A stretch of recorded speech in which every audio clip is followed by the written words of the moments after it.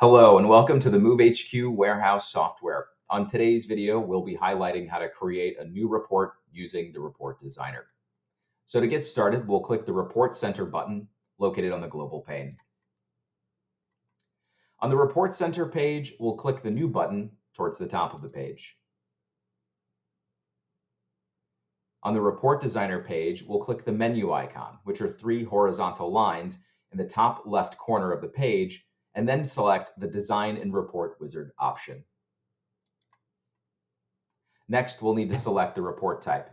Table reports will have field names along the top of the page with details listed in rows, and vertical reports will have field names along the left side of the page with details listed in columns.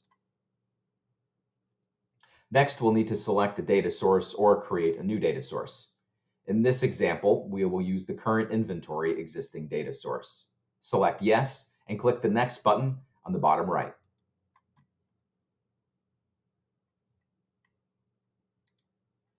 Now we'll need to select the fields that will show on the report. In this example, we'll use customer name.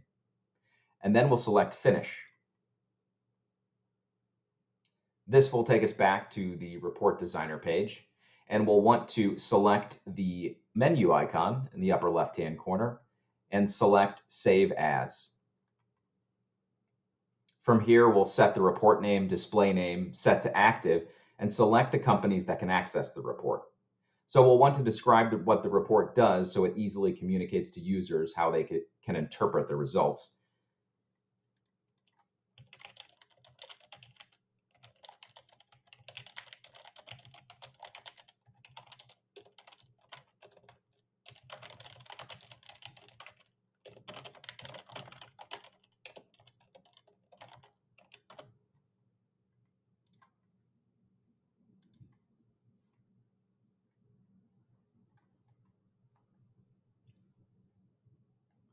Once these steps are complete, we'll select Save.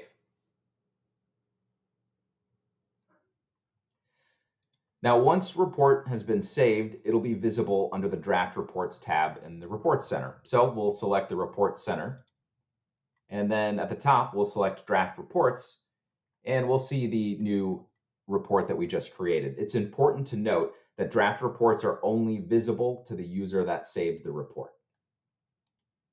So thank you for watching. If you have additional questions, please contact support@movehq.com or call 314-925-1547 to speak with a member of our support staff.